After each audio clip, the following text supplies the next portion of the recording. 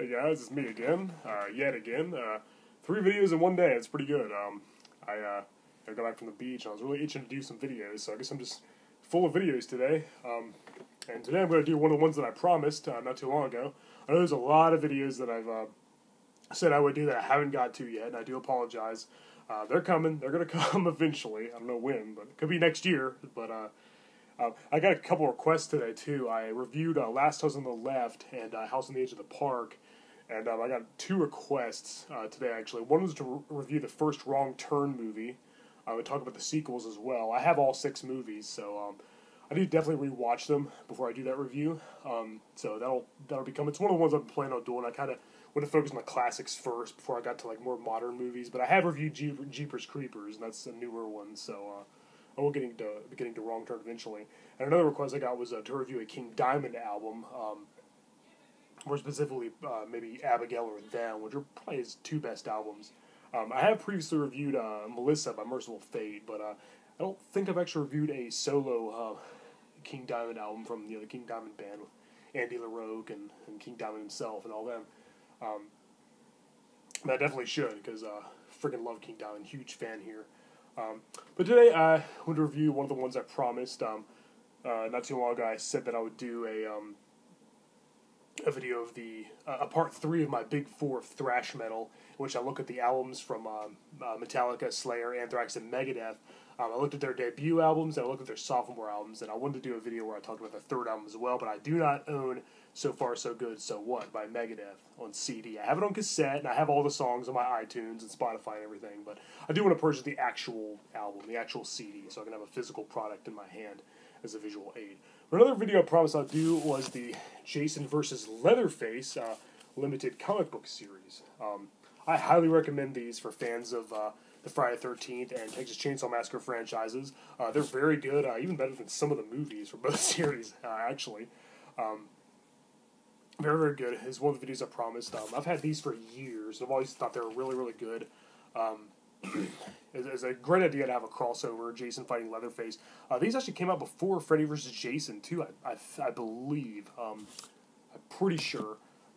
Don't quote me on that. I'll look up the date here in a minute, but pretty sure. And I remember Freddy vs. Jason first came out, and I was like, oh boy, we're going to have all kinds of crossovers. We're going to see Jason fight Michael, and Jason probably fight Leatherface, and Pinhead fight the Tall Man, and all this crazy stuff. But no, we got crappy reboots and remakes instead.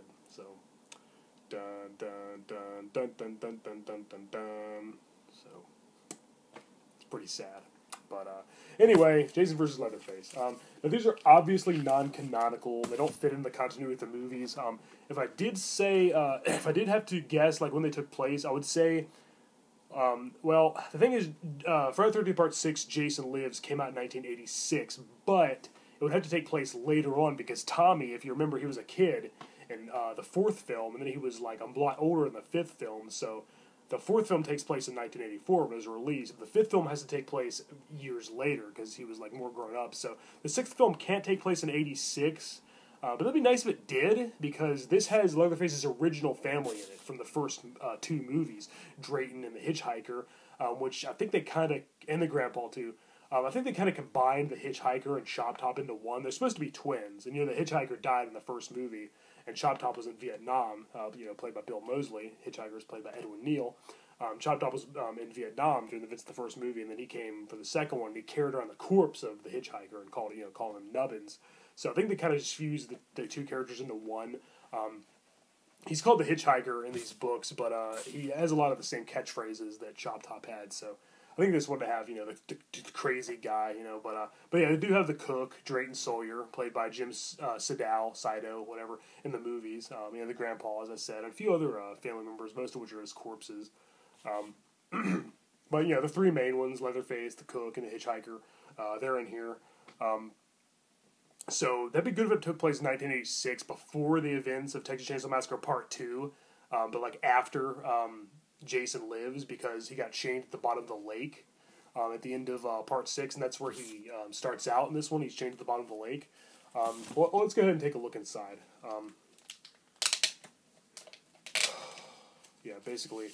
These are really good. These are even flashbacks to Jason's youth, and he kind of befriends the Sawyer family. They're actually erroneous falsely referred to as the Slaughter family in these books. They're supposed to be Sawyer, not Slaughter. But I think that might have been their original name, Slaughter, but then they changed it to Sawyer. Like, you know, they never said any of the movies, but in part 2, they were given the last name Sawyer.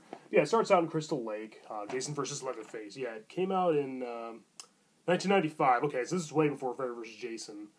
This is like right after, you know, this is a couple years after Jason Goes to Hell, which I also have the comic adaptation of, thanks to my good buddy Matt the Collector. Thanks again, buddy. Bro. Yeah, this was written by Nancy Collins and David Imhoff and drawn by Jeff Butler, who's a great artist. I think I have a few other comics drawn by him, because I've seen covers similar to this. Actually, he didn't actually draw this cover. This cover was drawn by Simon Beasley, or Bisley, I don't know. I can't pronounce names unless I've heard them pronounced, you know, because there's so many different pronunciations. But yeah, Jason vs. Leatherface, yeah. Anyway, as I said, it starts out in Crystal Lake. Jason's chained at the bottom of Crystal Lake, as you can see. Very good artwork there, really awesome. Basically, he's accidentally transported via boat to Texas in a truck. He starts in a boat, then he goes in a truck because these bad guys are like polluting the water and they're taking some of the toxic waste out or something. I don't know. And then he ends up on a train. He kills this homeless guy. Yeah, look at that. Some good violence, some good gore in these as well. Yeah, kills this homeless guy. Kills a couple more guys.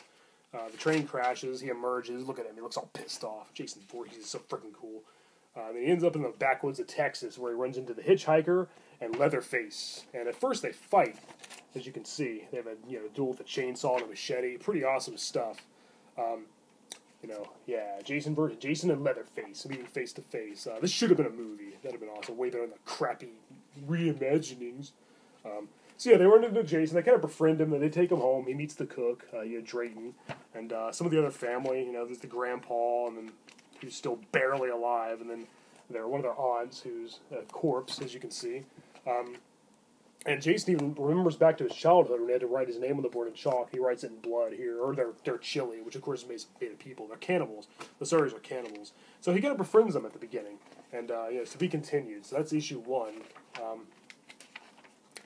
And so, yeah, issue 2, basically what happens is Jason notices that, the hitchhiker kind of abuses Leatherface, his younger brother, and Jason remembers his own past, his own twisted childhood where he was abused by his father, not given a name in this series, but we know his name is Elias, as revealed in Jason Goes to Hell, Elias Voorhees. And they also mistakenly refer to his mother as Doris. Doris is Jason's mom in here. Really, her name's supposed to be Pamela. In the movie, she was known as Pamela Voorhees. But yeah, here we go. Jason vs. Leatherface, issue 2.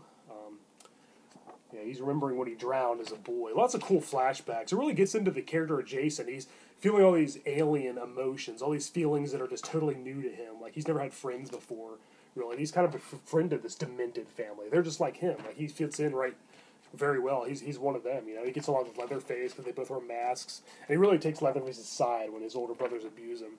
But yeah, everything's going well, Drayton's a really cool character in this, too. I like him a lot. I liked him in the movies as well. He was played by Jim Saito, the cook.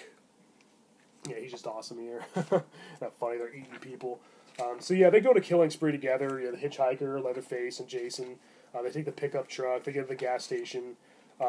Hitchhiker shows Jason some of his art, which is like made of corpses, made of skeletons and stuff. Pretty cool. They kill a couple people so they can eat them. And the cannibals have a good time because Jason's a great killer, of course. But Hitchhiker tells him that Leatherface usually makes the girls scream a little more, and Jason just kind of killed him right away. Yeah, this Hitchhiker showed Jason his art collection, very demented. And this is where Jason remembers back to his past when he was a young boy, being abused by his father. And then there's his mother, again, called Doris, when she's supposed to be Pamela. And she actually kills the father. She actually slices his head open with a freaking big-ass knife. So yeah, he doesn't like the hitchhiker abusing Leatherface, so he knocks him on his ass. And then he befriends Leatherface. And then hitchhiker and Leatherface get into kind of an argument. The cook's just sitting there like this, and then Jason's remembering the good old days of Crystal Lake, killing his, all those campers and stuff. There's the grandpa and the dead aunt or one of the grandmas, I don't know.